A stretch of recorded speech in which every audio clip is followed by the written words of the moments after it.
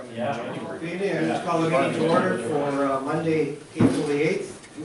I have an amendment to the agenda to start with, please. Item number 13. Please eliminate it from the agenda for tonight. We will not be going to closed meeting.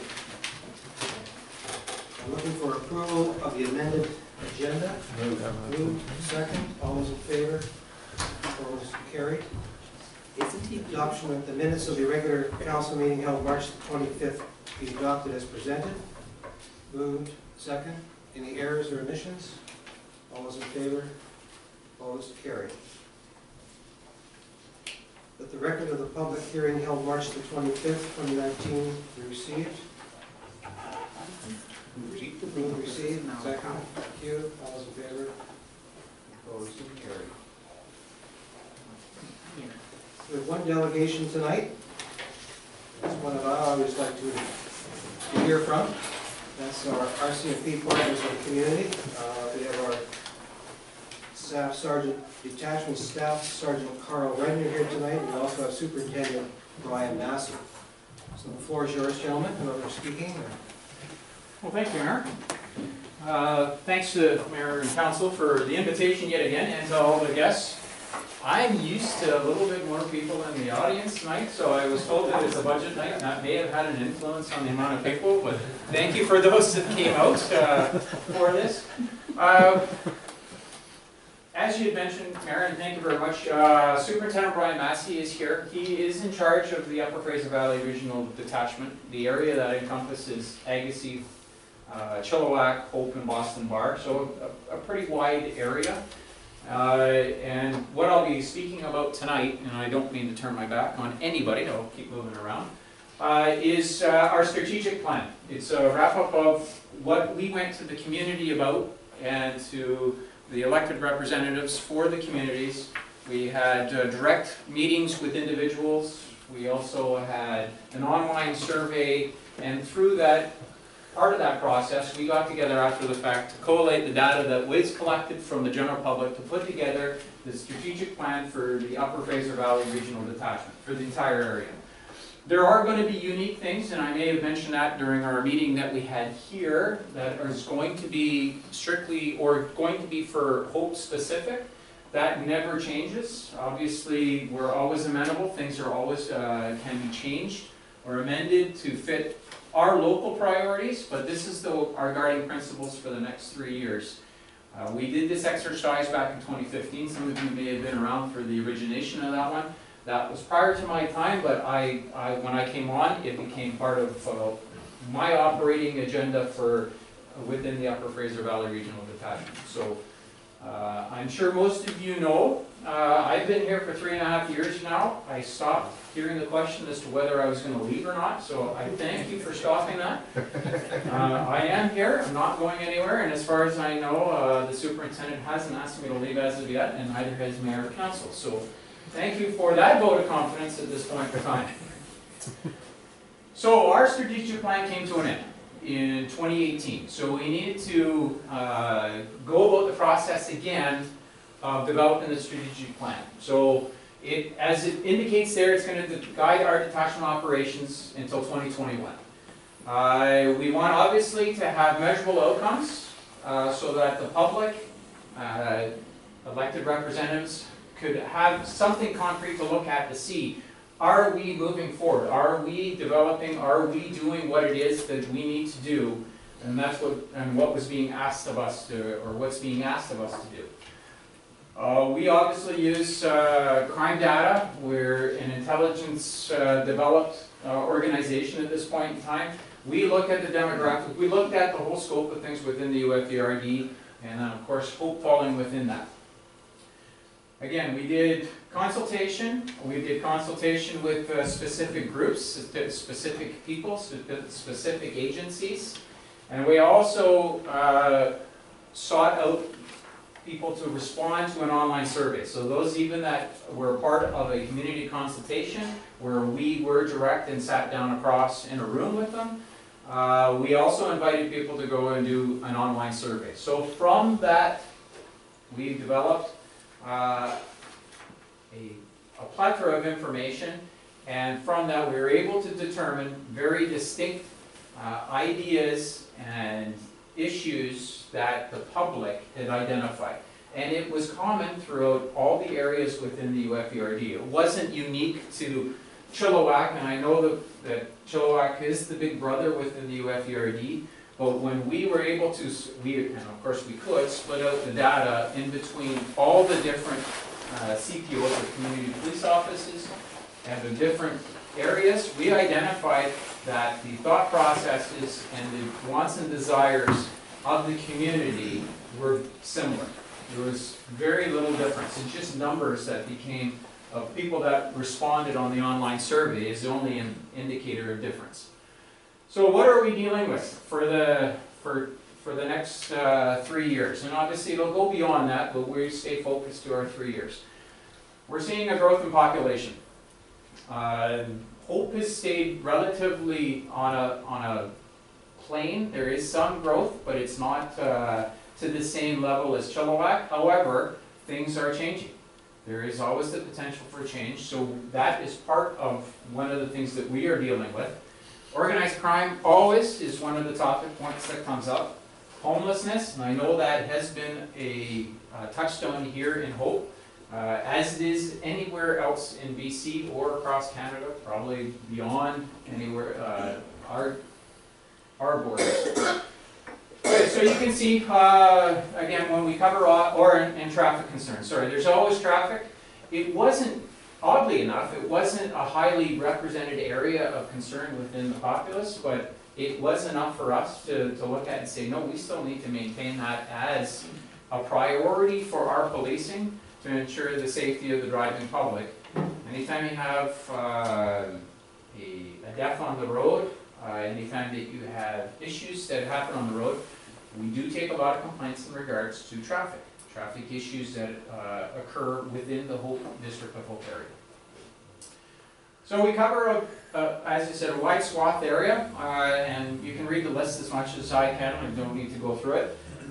What is the key for us, and what really gets firmly developed, is our partnerships that we need to develop. The partnerships that exist within this room, and then there's also outside of this with the provincial government, federal government, because we are obviously a federal agency. The health authorities, that becomes very much prevalent when you start dealing with the homelessness and vagrancy issues. You'll see that come up as in a topic point later on in the slide presentation. The education system, and of course the courts. Everybody has their own feelings about the courts. I keep mine to myself, and if you want to read the whole bulletin board, by all means, I choose not to read that. I apologize to nobody about that. So here's we had 7 questions that we developed for this. Pretty standard, and the same 7 questions are going across the board. There was an online portion that allowed, obviously, for free verse and people to put in their own. There was fill in or just a tick box in some cases where you could just hit a particular topic, but there was a free verse portion where people could put in their own ideas and their own thoughts. It wasn't limited to just, okay, here are the things that we've selected on your behalf to identify as what's important. Of course, we go with the biggest topic items that generally we see in the public and what the general public is looking at, but it allowed for a variety of different answers from the public, whatever they felt that was necessary or what was important to them. Because it was an individual exercise at the time. Yes, we made it a group exercise in the end when we spit out the data, but it was an individual exercise. So, what was the #1 issue? And again, this was across the board. This wasn't specific to any community. It was visibility. People want to see us. Completely understandable. So we need to look at that. That comes up as an answer. People said that we have good service. So it kind of a pat on the back for us. We'll accept that. That's very gracious. But what could we do better? Once again, it got to visibility. We want to see our police officers out there interacting with the community. Not just in a car driving around, not just responding to calls for service, but being part of the community in different facets above and beyond just call response. So, what could we do to make a positive difference? touching in with visibility is be accessible. So they want us to be a part of the community where they can interact with us. And it's not just an interaction based on a phone call or a complaint that comes in for, it's very specific, it is beyond that. So that's what we read into, or what we've seen, I shouldn't say read into, what we've seen and what came from the community. And engage with the community. Again, part of the accessibility, but part of the process is not just merely, again, call response, but being part of the community above and beyond doing policing functions. I think, people know what it is that we do. That's not the core issue. What they want to see is that we interact, that we are part of the community, not merely just people driving around in a car dealing with the issue of the day or the issue of the moment. The issues are going to be there, and that, again, that will come up. So what can we work on together? Again, it gets the community. Community is the theme that we picked up on the responses that we received, especially at events. Now, that comes not just from Remembrance Day. I know that Remembrance Day is always a big one for us and touchstone to our hearts, but Canada Day, anything, the brigade days, anything that within the community where there's something that's going on, and they would like to see us there to engage above and beyond policing, because people have a lot of interest, a lot of discussions, and we've had them. But could we do better? Absolutely, and the public has identified that. One of the ones, and this is, and I apologize for, I may not be the oldest in the room, but I'm old. Social media is a changing dynamic in the RCMP. It is a changing dynamic for policing all told. We need to do better. That is not something that we're good at. There are internal issues that we need to overcome, barriers that we need to overcome to be better at it. Because people want things quicker. They're getting used to things coming quicker. So we need to catch up and raise our bar to meet that level. Now there are things, again, internally that we have to deal with and overcome. Is it something that we can do? Absolutely. But again, it was identified by the public. Everybody craves information. And they want the information quick. They might want it in 15-second snippets. But neither here nor there, they crave information. So we need to do better in communicating that through these methods. And that's not the whole bulletin book. I want to clear that up immediately. So again, connect and communicate with the community. When people are looking, okay, what does the public want us to keep in mind with our strategic planning? So you can see out of those answers, community, visibility, and accessibility were the common traits that they were looking for out of the police service that was here. This is very specific to Hope and Boston Bar. Now, there wasn't a lot of people who responded out of Boston Bar, but the answers, again, were all the same. So these are overwhelming with what came up as the primary topic points to the answers to the questions that were provided. So I think, I don't need to be hit over the head with a frozen snowshoe to understand that we need to do better in the public eye and be out there. So that's one of our guiding principles. So, public safety priorities. Of course, now we got to get to the actual policing aspect of what it is that we do. It is in our name, police. So, property crime. Property crime is and has traditionally always been a high-ranking issue within the minds of the public. Understandably, because it generally involves personal property, homes, businesses. And people are, that really strikes close to home, and it is a very, is one of those instances that if you've ever been involved in that, you understand internally how you feel when somebody invades your private space. So that, we understand why it is that it is such a high, that came out as the #1 issue for the public. And again, clear across the board. Again, police presence and visibility. Again, when we touch on that topic, and I keep going back to it, but that's what the public has identified. Response time. I think we do very good. Can we do better? Absolutely. When you look at the numbers that are there, can we do better? Absolutely. Drugs are an issue. Let's not get into the whole cannabis thing. That's a new area for us as much as it is for the public. I don't think we've seen the end of what it is in regards to the legalization of cannabis. There are offshoots from that are going to cause issues. But not to be said, that's a changing environment to when I started 28 years ago, to what it is today. But there is more than just cannabis. There's a number of other drug issues. And then homeless and vagrancy. I know that this has been a topic point since I've been here for 3.5 years. It's not going to go away. It is part of the public. What we are looking at from a hope perspective, if I can dare speak just for hope, we are in the launching stage of a situation table that hopefully, no pun intended, will see positive results when dealing with the homelessness and vagrancy issue. We identify the people that need the help and then get them the help that is required from the particular agency that is in the best position to provide that assistance. That may be police, that usually obviously involves court and jail.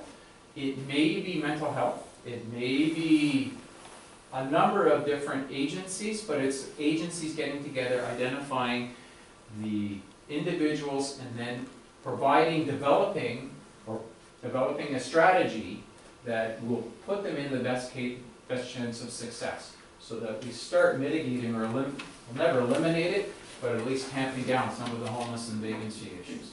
I know there's a number of things that are going on within the community that will be going on in days or months to come, and that's something that we'll have to adapt to as well, because the community has its own plan as to what it is that it's going to do, and we have to work in with the community as part of the community partnership. So, big fancy slide, lots of words. I'm not going to bore you to details. We came up with three primary topic points. We have, as you know, we're federal. The RCMP as a federal agency has its own strategic priorities. Then it goes down to the provincial level. So E-Division, which is British Columbia, has their identified priorities. We have to keep that in mind when we are forming our strategic priorities, because we fall under that. That's not escapable for us. However, when we looked at, again, the answers provided by the general public, it's amazing how they fell in line with what it is that BC, through a division as a whole, we're looking at. We structured it to more localized, as it should be, and then it came to 3 topic points, and those are the dark blue bubbles. So, enhanced community safety, very broad-based topic. Of course, it's broken down into 3 different subgroups. Focus on partnerships and community engagement. Again, a very important aspect of policing. We can't do this alone. Mental health can't do it alone. No agency can do it alone. We have to work together, and we need to do better at working together, or enhance the relationships that we've already developed and make them better. And then promoting organizational excellence and supporting our people. Any organization looks the same way. You got to make sure that your people are treated well, that they're given the proper tools to do the job to the best of their ability. So in our case, if we give them the tools, that is going to translate into a more professional and a better product that's going to be out on the road providing community safety. So we have to look internally as well, with the long-term goal, of course, of identifying that this is going to be a benefit to our external partners, the community. So, we break it down to priority 1, enhance community safety. So, prevent and reduce crime. That's, of course, one of our objectives. If we didn't go into this thinking that wasn't an objective, then we've missed the mark entirely. Of course, we want to see our call volume go down, our property crime rates, all those things we'd like to see on a negative trajectory. That's what it is that we do, and we need to plan on how to do that. Overall, taking in all our partnerships and everything that it is that we have available and what it is that we can use to make that happen. Number 2, no shock, visibility. It was, as you could tell, just one back, sorry. As you saw from the questions that the general public answered, The overwhelming response had to do with visibility and accessibility. So if we didn't include visibility in our operating mandate, it would have been a miss, because this is what the community wanted. So we need to increase our visibility, not the car going down the street. This is the going into businesses, sitting in a coffee shop and talking to the general public. Why coffee? Well, I do like coffee, I'll be honest. So, but having those conversations, because we can't do beer, right? I'll be honest. As much as, so, You can, but. yes. And then enhancing resource efficiency. In this day and age, and you're having a meeting that's going to deal with budgets. Well, if we're not doing the best of our ability to ensure that you're getting the best product from us at the most efficient way possible, so that the citizens of Hope are not being asked to pay more, we have to look internally to see how it is that we can do better. Where is it that we can save? We're all looking for efficiencies. There isn't an agency that isn't. So we would be somewhat remiss if we didn't look in our own internal structure and figure out, okay, how is it that we can do things more efficiently? Which sometimes translates into cost savings or expanded service. So we have outcomes. We want to reduce property crime. 5% doesn't seem like a large number when you see the property crime rates. We want to get to a manageable number and it's achievable, because we have to look at the community and our people as well and overall. But we want to reduce property crime by 5%. We want to get to places quicker. The response time. If someone calls for service, barring a 911 where somebody is in trouble, those are our priorities. If it's a personal issue where an actual person is at risk, that becomes our priority. Obviously, a business or something takes a back seat. It's unfortunate that may have to happen, but I think people would understand that we need to take care of people first, and then worry about property second. We like to reduce the calls for service in our hotspots. I don't think anybody in this room would be shocked if I said Memorial Park. So, in the downtown core. We've seen obviously a drop. I've seen a substantial drop over the winter months. Obviously our new extreme weather and the shelter that's over on, well, my neighbors. They have increased the call for service in the area, but that was an expected change, or an expected uptick, because it was a change to the local area. So it was something new that was introduced. Of course, we've seen a vast drop in calls for service out of the Thunderbird. So you take you know what's coming, and then you plan for it. But we need to look at our hotspot areas and see how we can do a better, more efficient job in those areas. And then Motor Vehicle Act. Doesn't necessarily mean that it's all going to be charges. Charges are just, we're not out there to focus on doing tickets. The ticket revenue goes to the province. That's not what we're about. And that's not what I'm about in dealing with the members in the Hope CPO. If somebody is, and we do have repeat offenders because we track this, and if somebody doesn't want to play within the rules and continually flaunts the rules, school zone enforcement is a touchstone for me. If we're not protecting the kids, and I think that would be an expectation of the public. So we look at Motor Vehicle Act. That again makes our road safe. It's a safety issue. Okay, partnerships and community engagement. Okay, we need to work with our partners for community safety. I mentioned the situation table. That is one of those ideas that formulated in regards to working with our partners on developing strategies that are going to mitigate some of the issues that are within, or the safety issues that are within the community. We can't do it alone. I don't want to say I've been pounding that desk, but I've said since I've been here that we have obviously responsibility and we're involved in the homelessness issue, but it's not a policing issue. I get called for service. it's not me, but the members in the office get called for service to deal with homeless and vagrancy issues. That has obviously, I can deal with the surface end of it, but the underlying issues, and I think everybody in the room understands that. So that's why we have to work with our partners, because we can't solve this one on our own. I'm not that smart. Our Indigenous policing partnerships. We have a number of police or First Nations reserves in the area. We need to enhance our relationship with them to ensure that things are going, that they have a sense that we care, that we're involved in the issues within their culture, within their areas that are important to them. And then communication and education activities. Some relate that, DARE. I'll use DARE as an example for Hope. I have now trained, not me, somebody that's much better at it than I, to be a DARE officer, and is now in the local schools. So it is that sort of education opportunity that we take advantage of, so that we see that as a positive that's going to pay out, maybe not today, we won't see that effect for today, but we'll see it tomorrow. We'll see it 5 years from now. And by getting in on it at this stage in time, and if any of you have ever been part of the DARE program, sure didn't exist when I was a kid, so I don't even know what it was like when I was a kid. But it's that sort of education opportunity we take advantage of, that we can see a benefit to the community at large, not only today, but obviously paying it forward. It's important.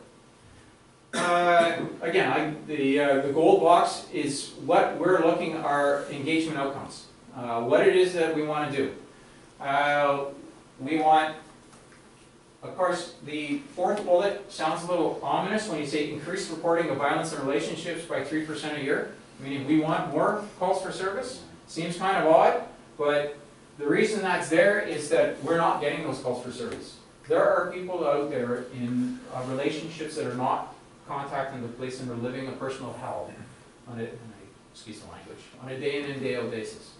And when they're not contacting us, there's very little that we're able to do to engage with them, to provide them that safety and protect and get them to a location or into a safe life beyond where it is now.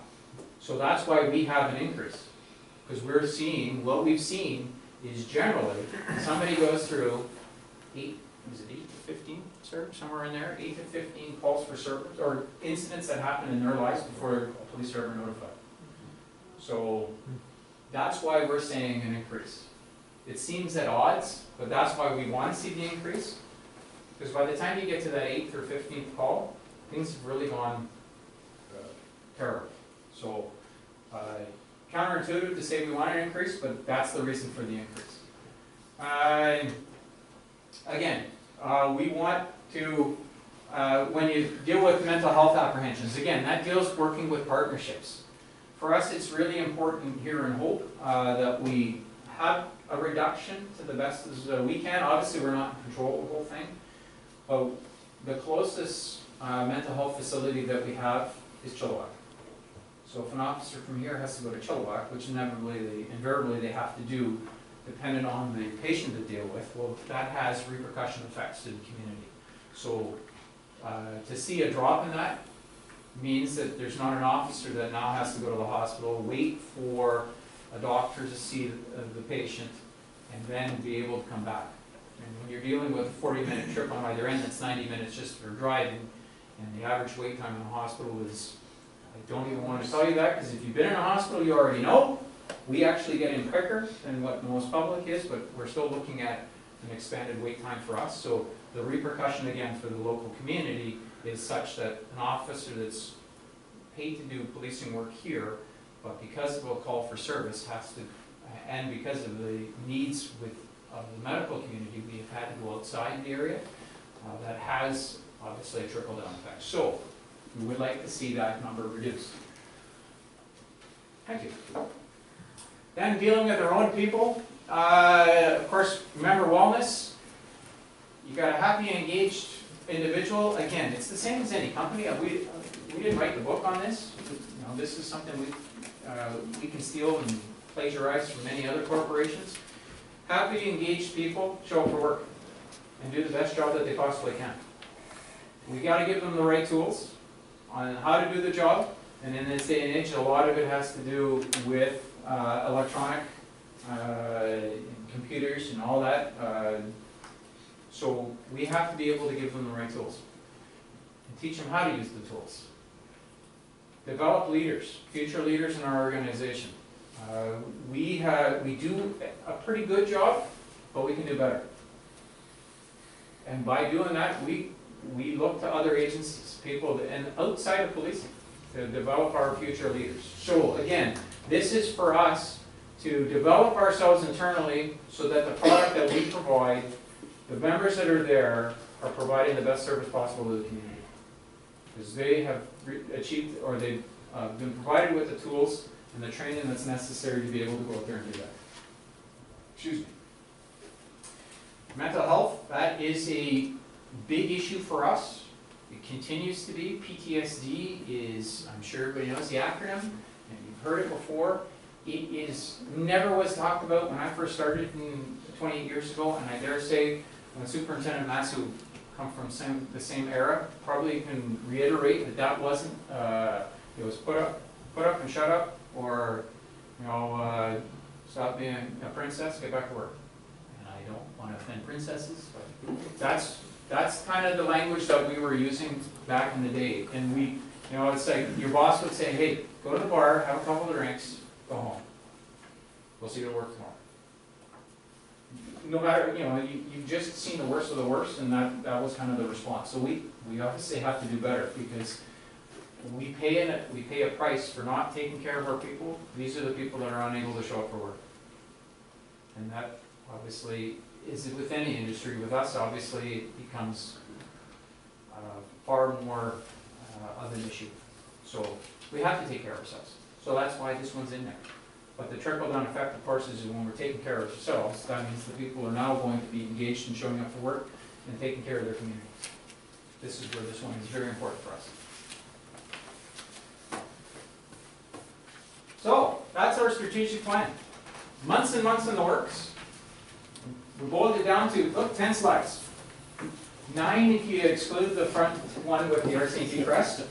So, there is obviously a far more in-depth report on this, but for those that are going to ever want to read it, we put a lot of time and effort in this, and it's important because it is. So Robert Peel, from many a century ago, is the one who came up with the treatise on policing. And first and foremost was we work with the community, we're part of the community, we're for the community. So it's a very simplified way. He's far better in English than I am, but that's the reason for the strategic plan, so that we reach out to the community. The community is to get engaged. We want it, we solicit their engagement, the good, the bad. We know that there's things that we do well, but we know that there's things we can improve upon. We need to hear that from the community. The community has to have that ability to utilize their voice to tell us, hey, this is where you can do better. Visibility, accessibility, obviously was a huge touchstone. On top of obviously dealing with the crime, the actual criminal aspects that are going on within the community, but it was, hey, we want you to be more involved in the community. We want to see that you're out there with us. And so we listen. If we don't listen, then there's no sense in doing this exercise. It just becomes a paper exercise, and somebody gets spend a lot of time doing a lot of work that has no end. So this is what it is that we've developed. Again, it does have a touchstone to hope. I know that it is UFDRD as a whole, but don't get lost in the fact that these topics were across the board in every community. So it's not changing from hope. You saw the slide specific to hope, and that is what I'm responsible for, and I'm responsible to Superintendent Massey to say that this is what we're doing within hope that meets the needs and the requests of the community. So if there's any questions. Let's find out. Thank you for your presentation, Staff Sergeant. Council? Councilor Harrison. Through you. Thank you for coming. We appreciate it. I just have a question that is probably an ignorant one on my part. Does each police officer have a secretary or receptionist at the office so she can help them write up the reports, or does the police officer have to write up his or her own reports? Or can he just dictate it and she writes it up and then he can be out on the field more? I'm just asking, I don't know. No. Thank you for that, and I love your utopian vision, but we do have, not for each individual officer, we do have administrative assistants in the office that do a large portion of our administrative work. Any statement that is taken, they transcribe, but there is a verification process where the officer has to be involved. And the officer, because it's a first-hand report, ends up doing a lot of the reporting themselves, because there is a requirement within the court process that they're providing a first-person account of what's happened.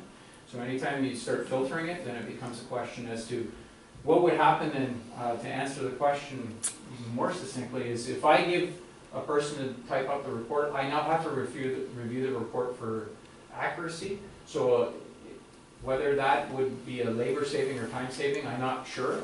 But because of the necessities within the courts and first-person accounts that we have to provide, it kind of negates the fact that we're able to utilize something along those lines. But we do utilize, in circumstances like statements where they are very lengthy, in some cases hours, where somebody else is doing the transcription. However, part of the verification process now is the person that took the statement is now have to review all the work and ensure that every I is dotted and T is crossed. So it is a very time involved process that cannot be escaped, and that's primarily to do with the court system. But a good question. I truly wish. Carl, the DEMS, Digital Evidence Management System? Yes. If your worship, as the question kind of segues into a project that the Upper Fraser Valley Regional Detachment is going to have a pilot project on, which essentially what that means is that we're going to be given some software and the ability to try something new and exciting, and it's not going to cost us anything. So it's called Digital Evidence Management System, and essentially what it is every officer will be given a smartphone, and will have an app on that smartphone, and when they get to a scene, and if you were a victim, we would take a statement from you, you would dictate your statement, I would ask you questions, and then we would get that, and we're still out in the field, we would download that statement to a electronic transcription, and where it would transcribe it, and it would send it back to the police office. So when Carl or one of his team get there, then they would just have to proof that, put it on the file. And the same thing would be for pictures, photographs, for different crime scenes and that sort of thing. And again, it's Abbotsford Police Department has been using it for the last 8 months, and on again from the municipal end of things there as a pilot project, and so they came out to do an assessment. They just said, "Hey, we don't want to talk to you guys because we know you're going to take this away from us. So we're not going to tell you," because they really like it. It's working well for them. And so again, through the province, we get to be the RCMP guinea pig for it and push it out. So we'll be come this late summer, this fall. We're hoping that it'll all be in place, and then we'll start using it. And we'll see just as to exactly what you're referencing, just as to, you know, it does kind of give you that person Friday there that okay, is transcribing that sort of thing. So like, who has an Apple Watch in the room here? And if you have an Apple Watch and it's hooked up to your text messaging or whatever, you can just hit it, and it just boggles my mind just as to how accurate it picks up the transcription. And it's vastly improved over the years. So and the technology is supposed to be the same. Thanks, sir. Councillor Smith. So for interacting with the town here because of our chainsaw carvings, this year we were putting a chainsaw carving at the RCMP station. It was asset for many years. And then That's not going to be me. and so it'll interact with everything else we have in town, because in Leavenworth, Washington, that's what they've done down there. And people come back and say, well, that was kind of neat. They included the local police department. Well, that way ours would be involved with us through the fact of the same art that we're doing that will be in front of there. And part of our art show will be the RCMP station will have something there. So we're proud of that. Fantastic. Council will be doing that this year. Thank you. I'll be out in Red Surge again this year. For those that got used to me last year or got tired of me last year, I'll give you just as it's not really an in-house thing. So last summer, I didn't get out as much as I wanted to, but even in the limited time that I was out there, I met people from, because I asked where they're from. So just so you're aware, and I don't know if anybody else tracks this, so this is just my little system that I do, my little idiot system I come up with. I ask people from 31 countries are in Hope. I don't think I caught everybody, because I'm not sure everybody understood the question that I asked, but there were 30 people from 31 countries that came through Hope last summer. I thought that was a rather large, substantial number when you think of Hope. So, that speaks well. And hopefully we're able to put, again, no pun intended, we put a positive spin on the community so people would come back here. If it's just something as simple as me asking a question and being out in a Red Search to be, I saw it on a postcard now. My family had a great big laugh at that. That to be said, I thought that, again, was it speaks well to Hope, in my mind, that many people, because it's not me as a drawing card, it's Hope, as we're coming through this community. I get the last word as usual. Thank you again, Staff Sergeant Ryder. On a personal note, I appreciate your involvement in the community. We're on several committees together, and we're all there for the same reason, to help make our community a better place to live and work. And I appreciate the extra time you put in on all those committees. Thank you. Thank you, sir. Thank you, Mayor. One of the things that I have a concern about is there seems to be a lack of the initiative to build cases. And I've seen it from some of your members.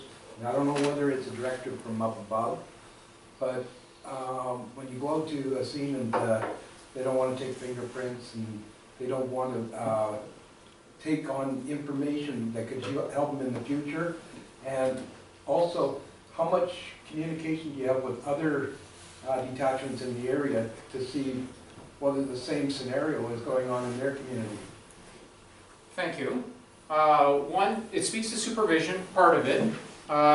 Every case is on its own basis. We should never say no to information.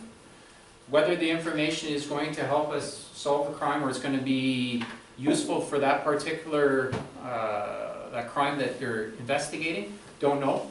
I always look at it as Legos. We always build things with Lego. We build a house by Lego, one block at a time. That's how I look at investigations. Anything forensic-wise, that's the officer at the time is going to make that determination based on their knowledge and their skills and abilities as to whether or not it's going to be successful to have somebody come take prints based on a variety of issues, a variety of factors. Do we look at other or talk to other police agencies? All the time. That is a constant that goes on. We're ingrained with a number of different committees, groups within the Lower Mainland that include our municipal partners, the other RCMP detachments that share information on criminality so that we can determine, okay, what are the trends, what's moving through here, what's not moving through here, is it going to affect us, does it not affect us, obviously a number of issues. We do look on a provincial level as well. We have our Arctic program that provides information from across the division to say, okay, if there's an issue that's happening in Kamloops, could it have a translation or can it happen here? So we are filled with information or provided with information from a number of different, not only police agencies, but external agencies as well. So it all goes into that bank that we can draw from that's going to help us do our job better. Thank you for your response, but we're going to move on. Okay. Think about that. Maybe any more questions we can help you maybe at the end of the meeting or get back to you on. Thank you. Into staff reports next, please. Turn it over to Mr. Frolowski. Mr. Mayor, Council, good evening.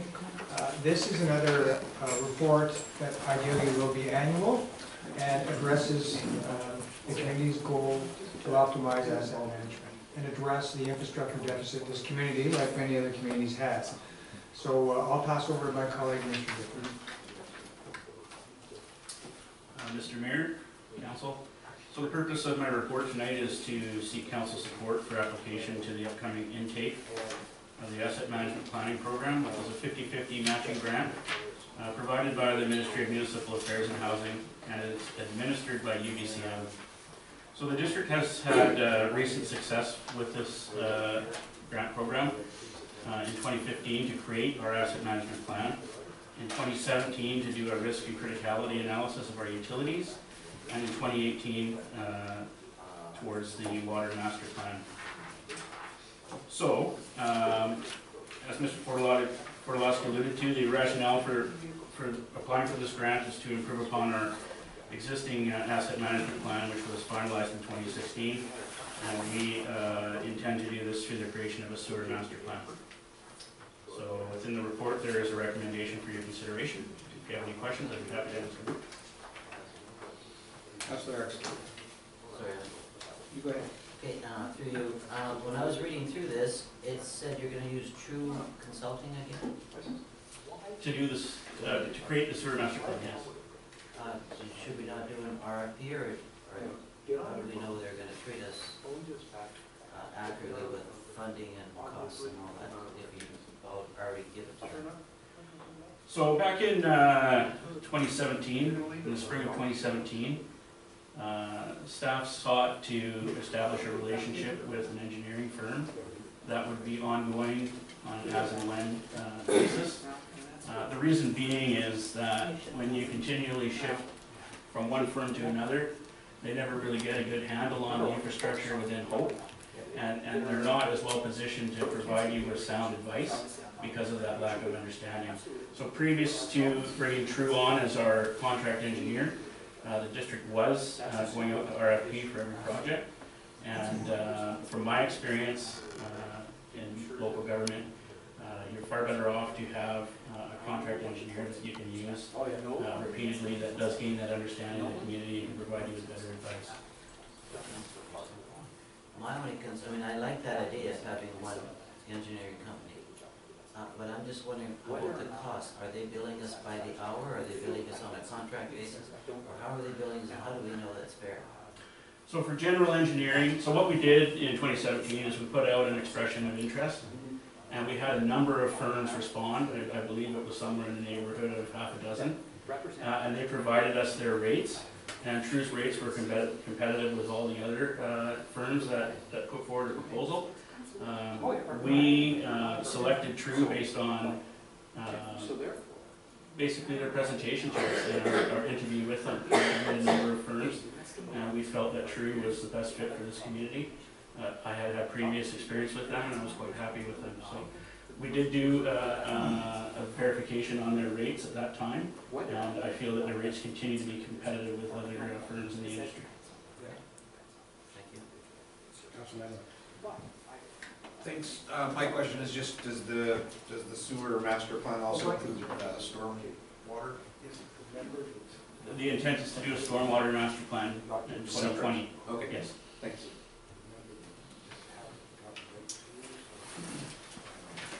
Thank you, Mr. Dickon. So, council support the District of Hope application to the 2019 UBCM Asset Management Planning Program for grant funding in the amount of $15,000 to advance the district's asset management planning through the creation of a sewer master plan, and the council commit the District of Hope to provide overall grant management. Moved. Second. All those in favor? Opposed? Carried. Your second report, please. Mr. Mayor, Council, this is largely an administrative matter regarding a provincial right-of-way, which most people won't realize is under Kawkawa Lake. So I'll pass to my colleague, Mr. Dickens, to explain that. Mr. Mayor, through you. So the purpose of this report is to apply to the provincial government for replacement tenure for an existing right-of-way which expires on September 27th, 2019. And the right-of-way is over a portion of the bed of Kawkawa Lake. So essentially it's a pipe that goes between East Kawkawa Lake and the main beach boat launch, between sewer lift stations, and it conveys all the sewage from East Kawkawa Lake to the west side, and then eventually through a series of pumping and gravity systems to the treatment center. So this is, as Mr. Portalowski alluded to, is, if council will recall, last year we had another right-of-way renewal up in Kawkawa Lake. It seems like most of the right-of-ways out there were established at or near the same time. And this is a simple renewal of a right-of-way that is in place that is set to expire. Thank you. Any questions, council?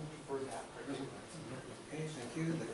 The council of District of Hope endorsed the application to the provincial government for the replacement tenure of right-of-way number 237194 over the bed of Kawkawa Lake, Yale District of the Yale Division of the Yale District, shown outlined on Plan C 13757 for the purpose of the sanitary sewer line, and further that council support a term for more than 30 years. Moved. Second. All those in favor? Opposed? Carried. Thank you. There's no committee reports tonight. Mayor and council report. I have a brief report. We'll move on to Councillor Smith at the end when I'm done.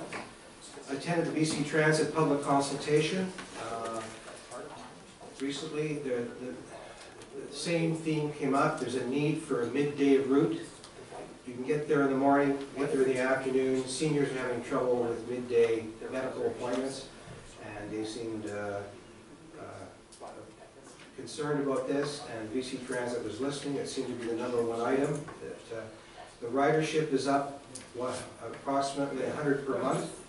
The average is 700. They've gone up to about 800 space over the year, which is good news. And it was approximately at that time on Wednesday, 200 online surveys have been completed. So the public's responding, and the most of it is positive about the service. And I'm sure we will get that midday group they're looking at. We've completed round 3 of the budget meetings, and I think we're moving forward with a good plan. We'll see you on Thursday. I met with the University of Fraser Valley President, Dr. Joanne McLean. Had talked about a wide range of topics, including increasing community engagement and broadening the local course selections. And she's been doing her job. She came on board May 2018. So she's looking forward to working with our community and seeing what we can do together. On the fun side of my job, the grade 5 class was here for a Q&A in the council chambers. Interesting questions, a broad range of questions. Some I think maybe prompted by family members, but everything from how much do you make to what do I want to do when I retire from being the mayor. So it was very enjoyable. The women's hockey tournament, I saw 2 games there, including the first game and the final game. It's too bad the weather was so good. They were hoping for a bit of rain to bring more people inside, but it was still well attended, and they plan to come back next year already. The organizer talked to me after the game and said we were treated extremely well at all levels, and the community and the facility was great, and they had lots of comments about the good ice. So, and I heard that from you as well. From Keeps me up. That keeps you. And the last item is it's Volunteer Week, so I'd like to take a moment to thank all our community volunteers for their generous hours of volunteering. It's what makes our community the great place to live, work, and play. And there's a volunteer creation event tomorrow from 1 to 4 at Read Right at the Free Reign Building. There's a little appreciation and coffee and cake, and thank you for any volunteers that want to come down. So those that do volunteer in our community, you are well appreciated. Councillor Smith. Okay, good. Mine's simple. Yeah, thank you staff for those budget meetings. They've gone pretty, I don't want to say flawlessly, but it's gone very well. So I had one of my colleagues that I work with called front office, called Public Works, and had some trees dealt with on the street with in a ridiculously timely manner. So he wants to say thank you very much. John took care of it very well and was done within hours. So he was very happy to do that. So other than that, I have nothing else to report.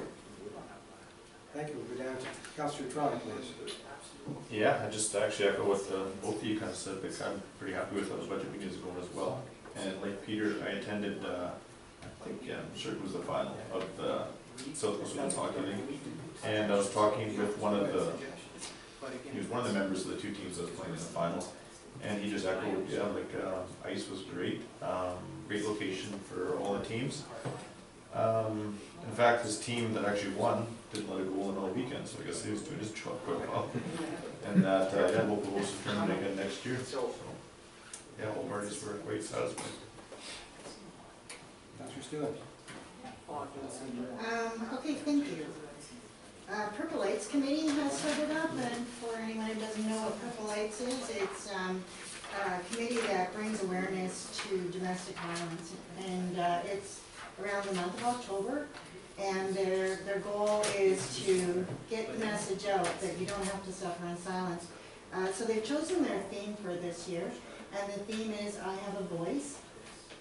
And in the past, they've chosen things like love and respect, and they've done coloring pages around those topics and getting the kids involved, getting organizations involved. So this year, it'll again be on October the 1st.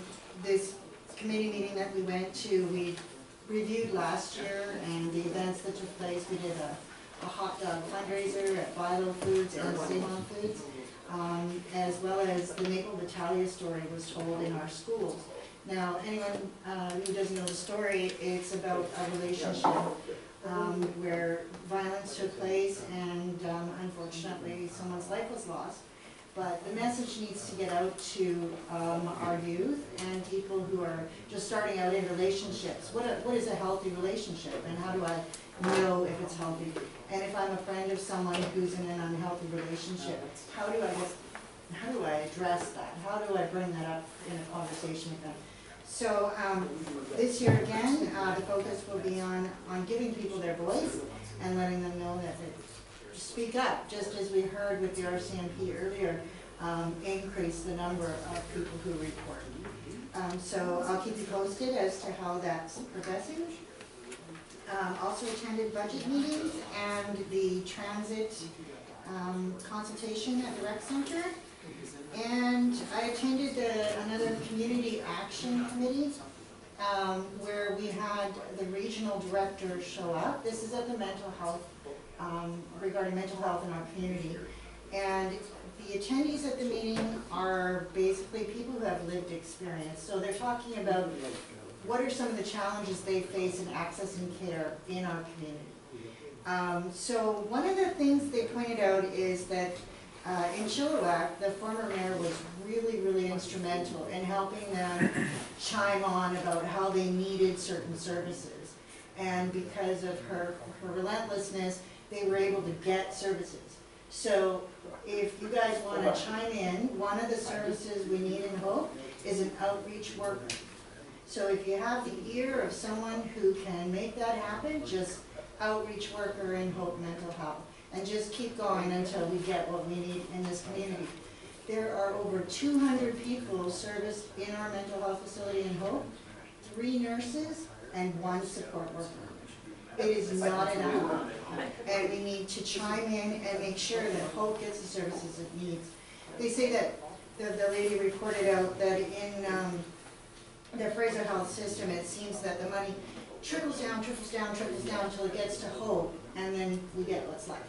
So we need to be a strong voice and ensure that the people of this community get the services that they require. And I said I'd do that, so I hope you heard me. All right, got that one. Okay, so, I also attended the Fraser Health Hospital Foundation's presentation on wills, estates, and gift planning after death. And that was enlightening. So I have a huge package. If anyone is planning in those directions, please. Are you planning? You got to plan, because here's the thing. When you plan, you can actually create an estate where less tax needs to get paid if you do it methodically. And did you know that if you give a gift of stock or an investment to a charity, that actually becomes a tax deduction to your estate. But if you take the estate and then write a check to that charity afterwards, now it becomes part of your capital gain. So you want to make sure that if you plan to be charitable in your death, that you do it beforehand and get the deduction. It is very informative. Sounds like it. And that would be everything I have to report. Thank you so much. Thank you, Councilor Stewart. We've been told. Yes, you have outreach worker. Okay, thank you. I attended the whole Great Bears, and it was really interesting that Lego meet that they had a couple weeks ago brought in, they were able to donate about $3,000 to community, back to the communities. I think what is the senior? Park Street? Park Street, yeah, Yeah. 2,000 to Park Street. Yeah, and 10,000. 700 to the Silver Creek Library and Band Program. So that, I mean, it's wonderful. It's a great attendance. And it also meant to the Chamber of Commerce, and we're still working on getting the highway signs redone. It's a slow process, but we're going to try and get it done. That's all I have. Thank you for your report, Councilor Mendel. Yes, for my report, I've got the advantage of another board meeting coming up on the 15th. It's sort of a not a normal scheduled board meeting. Normally they're the fourth Tuesday of the month. But they wanted to have one more in there to finalize things before the AGM, which is on the 26th at the conference center. And one topic that came up at the last eventual meeting was council liaisons are currently non-voting members, I guess you could say, or liaisons. But at our last council strategic planning session, when we had our solicitor here, they did mention that the rules have kind of changed again. And thought, is it worth looking into to see if Councillor Smith and myself or whoever the appointed liaisons could be voting members again? Just a topic for conversation to see if it's possible. Maybe somebody look into what it would take or if it's possible. Mr. Fortalowski's taking care of that. Taking some notes, which is good. Yes. That's all I have for please. Kind of stop that for tonight. All right, Councilor Smith. Also, I attended the BC Transit. One of the things they are looking for is to have the buses connect with SkyTrain. So that is on the drawing boards and that, which would be a great thing. It's very affordable for people traveling on that. They also stop at Schwathel and it's Seabird on the way down too, so they've added that to it, so it helps. Also the budget meeting round 3. Women's hockey championship game, I went to that, very entertaining. As Mr. Fortalowski would appreciate having a goal scored on you in the whole tournament, really feels good for you. Anything for charity. I attended the Shellback plowing match. For me, it was, I drove a farm tractor when I was at Bripto when I was just a kid, so it's a 1972 John Deere, which was a new tractor for me. But it was very interesting and a lot of fun. It was very muddy. The boots were about 3 times the size of it ended in the mud. Library happening. The team at the library is working on it. We're still trying. By the end of August, we're hoping to have 4,000 people signed up in Hope here with library cards, which is an excellent ratio. Also attended we had a community group meeting actually about the medical service and healthy living in Hope area with Jordan Christmas, which is really his real name. Mr. Fortalowski and I met with him, and they're talking about needs in the community and that, and after listening to them talk about other places, we're actually doing pretty good, and we have a pretty good team in place, and I hope you're working towards pretty positive things ahead with some of the areas we're looking at. Community Saloon, we're working on 6th Avenue again tomorrow. We have excavators. Fortunately, Mr. Dickens provides us with supplies and that, so we can be, safe from the traffic and everything else in the area. And what else was it? Oh, also, you can notice Public Works is, when they put down calcium on the road this year, they didn't use as much sand. How clean the streets have come this year, which actually saved us a lot of money at cleaning up over previous years, which also doesn't go down the drains and everything. So just it heads up to people that that's what's the idea, to try and save us money in the end. So and that's it. All right, thank you for your reports, Council. We're moving into permits and bylaws. Ms. Delegation, do you want to speak to each one individually, or just go through these because they're pretty straightforward? They're pretty straightforward. Yeah, okay. We're at the adoption stage now. All right, thank you. So, first one is that District of Hope Council Procedure Bylaw number 1447, 2019 be adopted this 8th day of April 2019. Moved, second, all those in favor, opposed, carried. B, that the District of Hope Official Committee Plan Amendment Bylaw number 1451, 2019 to redesignate the property at 59895 Hunter Creek Road from limited use to country residential be adopted this 8th day of April 2019. Moved and second, all those in favor, opposed, carried. The District of Hope Zoning Amendment Bylaw number 1452, 2019 to rezone the property at 59895 Hunter Creek from limited use L1 to country residential CR1 be adopted this 8th day of April 2019. Moved, second, all those in favor, carried. Thank you. That the Municipal Ticket Information Bylaw number 1453, 2019 be adopted this 8th day of April 2019. Moved, second, thank you, all those in favor, opposed, carried. The bylaw notice enforcement bylaw number 1454, 2019 be adopted this 8th day of April 2019. Moved, second, all those in favor, opposed, carried. Thank you. Mr. Fortulotsky, over to you, please. Thank you, Mr. Mayor, Council. The report that Mr. Gill is going to talk about, quite frankly, is the result of a lot of great staff work, relationship building, and initiative on behalf of the community to service a need, and that need is multifamily housing that's affordable. This is one of the initiatives that's basically in the hopper now. We have a couple more, but this is now, with this concrete step regarding a development permit, is really going to become in view as far as the public is concerned. So I'd like to pass it on to my colleague, Mr. Gill. Your worship, through you, the proposal initially came to council back in September of 2018. The applicant successfully rezoned the property from highway commercial to RM1 multifamily. The applicant intends to erect a 46-unit multifamily affordable housing complex consisting of 38 apartment units and 8 townhouse units in the form of 2 fourplexes. Anytime someone proposes more than 10 dwelling units, it needs to go through a development permit.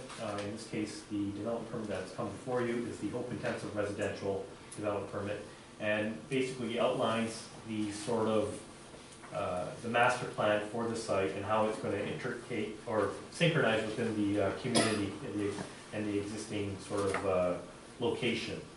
And then also to follow up is the variance permits.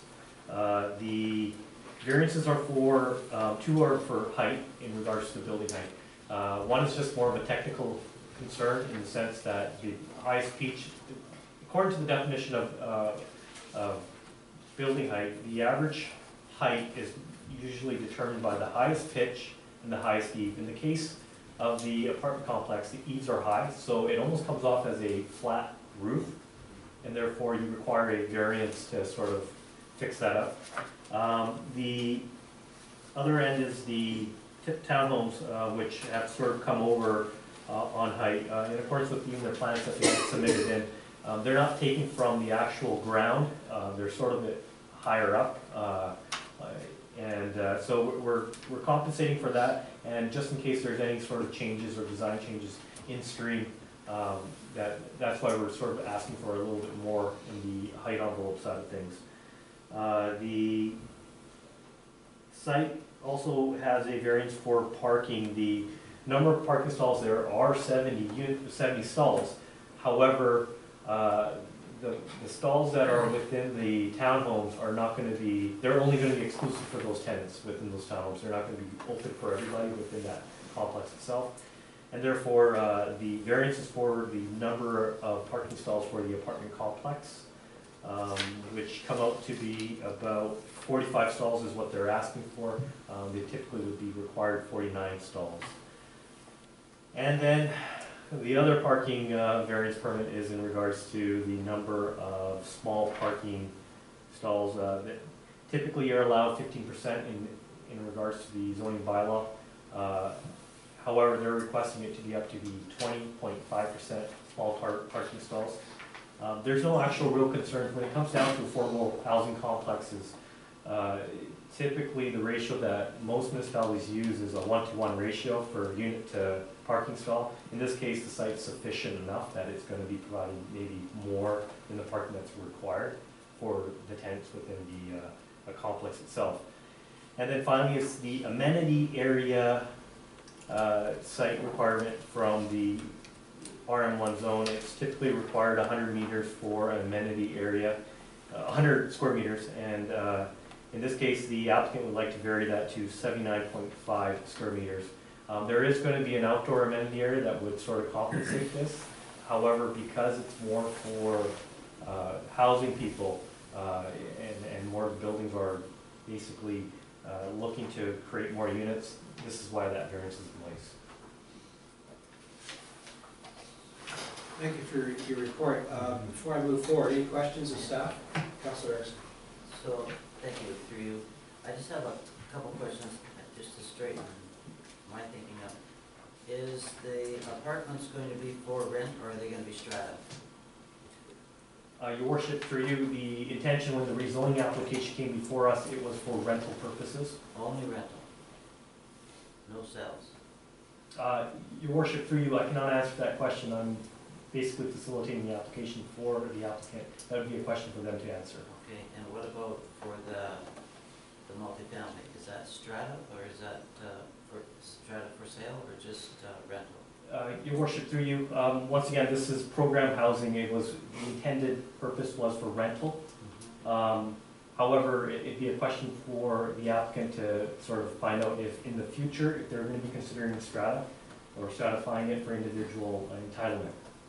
So don't they do the strata as they're doing development permit? Wouldn't they put that in the development permit for strata? Your worship, through you, it would be a strata plan. However, there's no strata plan that's been submitted to the municipality at this point in time. I don't believe it's going to be a strata because of that. After the fact, it's a very difficult process to do to bring into a strata title. Strata conversions usually require coming back to council. Well, that's why I was wondering if they're applying as a strata, or if they're just applying as a rental unit. So it's not a strata. Your worship, do you know it's not a strata as the best I know? Okay, thank you. Councilor Smith. Is there visitor parking allotted here or no? Your worship, through you, yes, the plan does have visitor parking, but it does not require any sort of variances. And that's why it was sort of left out. Oh, okay. Okay, any other questions before I read these recommendations? That a Hope Intensive Residential Form and Character Development Permit be approved for a multifamily affordable housing complex on the property 755 Old Hope Princeton Way. And further, that the Director of Community Development be authorized to approve minor changes to the Hope Intensive Residential Form and Character Development Permit. And further, that for purposes of the development permit validity period, the conditions of the development permit shall expire on April 8th, 2021. And further, that for purposes of any associated building permit, that the substantiality start of any construction shall mean the completion of an approved foundation for any of the proposed structures as certified safe by a qualified professional. I'll move that recommendation. Moved. Second. All those in favor? Opposed? Carried.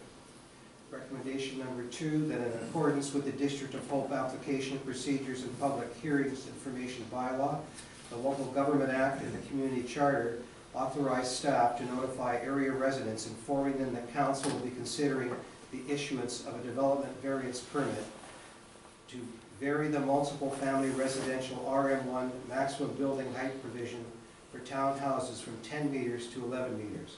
Vary the multiple family residential RM1 maximum building height provision for apartments from 12 meters to 15 meters. Relax the minimum number of off-street parking spaces for apartments from 1.3 per dwelling to 1.2 per dwelling. Vary the small car parking provision from a maximum of 15% of the number of required off-street parking spaces to 20.5%.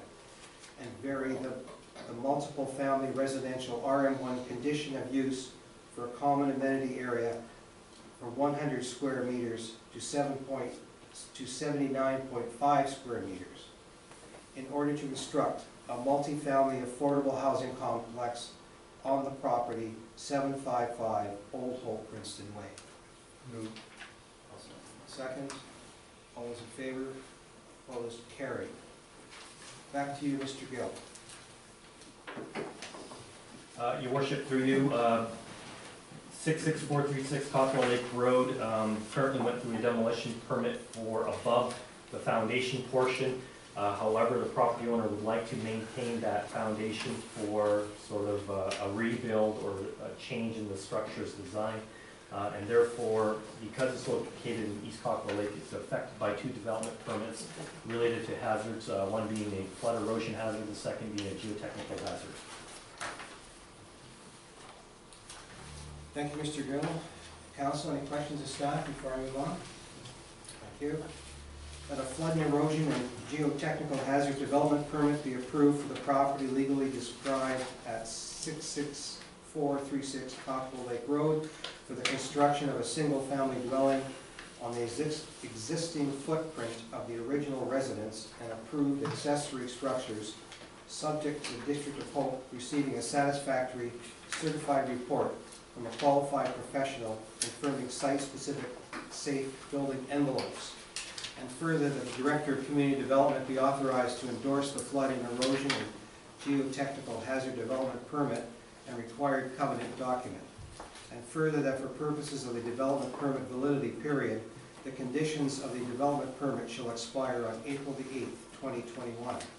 And further, that for the purposes of Section 504 of the Local Government Act, substantially start any construction shall mean the placement of the required geotechnical engineer designed scour protection positioned along the existing foundation.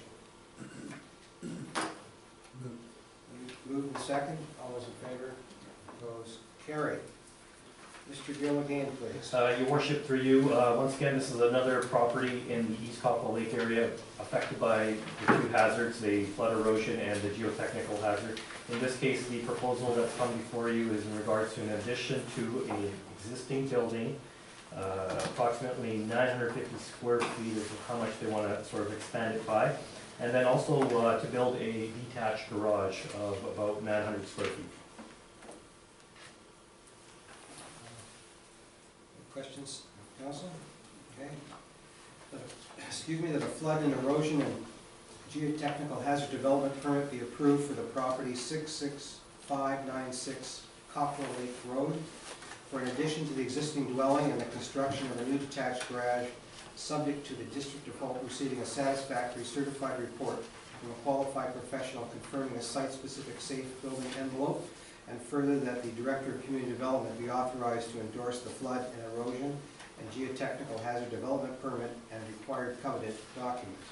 And further, that for purposes of the development permit validity period, the conditions of the development permit shall expire on April the 8th, 2021.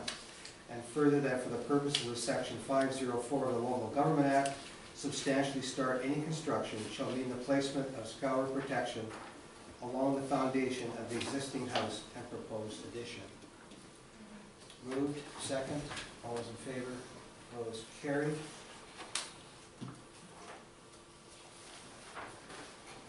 Thank you.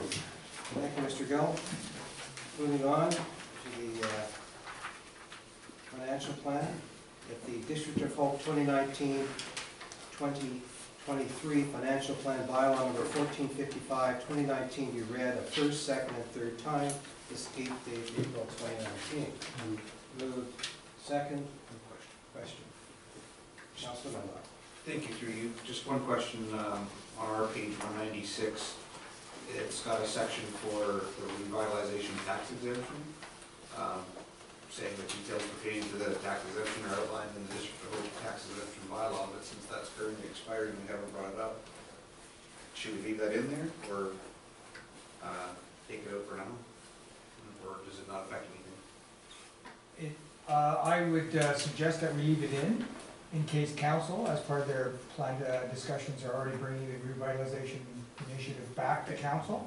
Ultimately, the tax exemption is only allowable if there's a bylaw in place. So this would be null and void if in fact council chose not to put back in place another revitalization tax incentive program. Thank you. There's a motion on the floor. You did? and second. All those in favor? Opposed? Carried. District of Hope 2019 Annual Tax Rate Bylaw number 1456, 2019, be read at first, second, and third time. This 8th day of April 2019. Moved. Second. Any discussion? All those in favor? Opposed? Carried. Correspondence. The accounts payable check listing for March 2019 to be received. Moved. Second. All those in favor? Opposed? Carried. For information, correspondence list dated April 8th be received. Received. Thank you. All those in favor? Opposed? Carried. At this time, we will entertain any questions from the public for items relevant to the agenda.